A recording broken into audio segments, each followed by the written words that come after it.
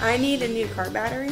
Interstate Batteries has batteries for everything. Every battery for every need. Cell phones, laptops, motorcycles, lawnmowers, even watches. You name it, if it's a battery, we can find it.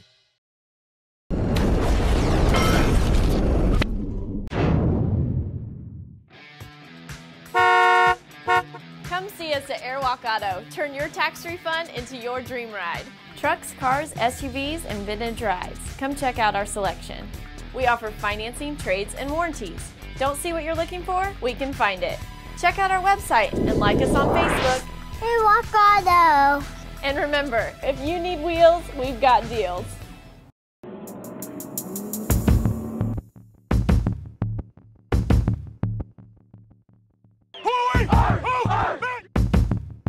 Let's go! Area teams race to advance to state. To win state, you have to win districts. This Friday's Wild Woodies Game of the Week features teams vying to add a district championship patch to their letter jackets. Watch the game live on the stjoechannel.com. Kansas City's path to the 2014 NFL season began in St. Joseph. As they prepare for their upcoming preseason games, KQ2 Sports will be there to give you the sights and sounds. Matt Trenton and Justin Sampson will bring you KC Blitz, your Kansas City Chiefs preseason pregame show. They will report to you game storylines and discuss key matchups. The show will air on August 23rd, 30 minutes prior to the 7 p.m. kickoff between the Chiefs and Vikings at Arrowhead Stadium live on KQ2.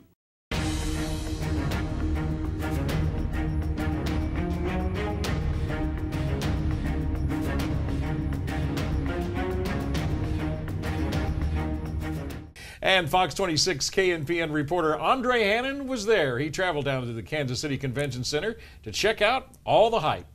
Kansas City Convention Center has been transformed into a baseball theme park.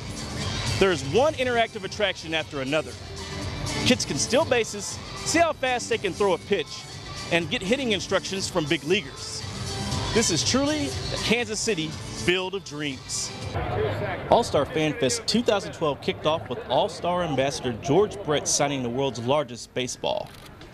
This baseball features the John Hancock of baseball's greatest player. I was very honored when Major League Baseball and the Kansas City Royals offered me the title as ambassador. The mayor, the club, the people, the volunteers, everybody has been nothing short of spectacular in helping us plan and execute All-Star Week, including Fan Fest.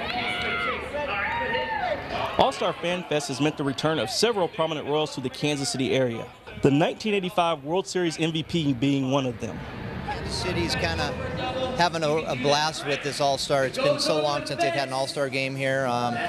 It's a lot of excitement. It kind of reminds me of a World Series back in 1985, the excitement that's going on. So it's good. But I was telling the Tim Brosnan and the Major League Baseball folks that Kansas City will do this as well as anyone's done it in the past, and I think this city will set the bar for the way it's done in the future.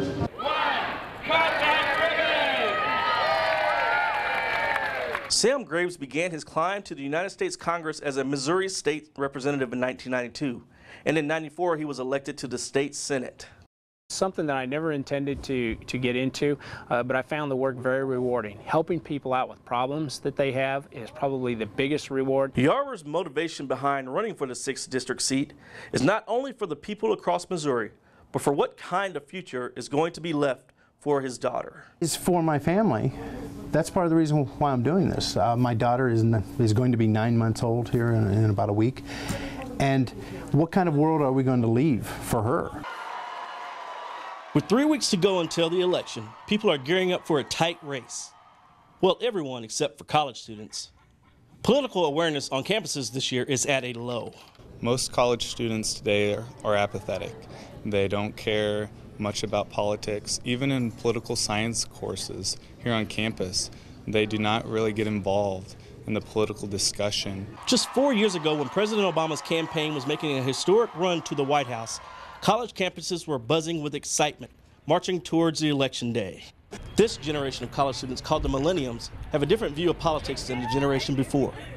They have become post-9/11 adults that haven't known a nation that wasn't in war or some sort of economic crisis.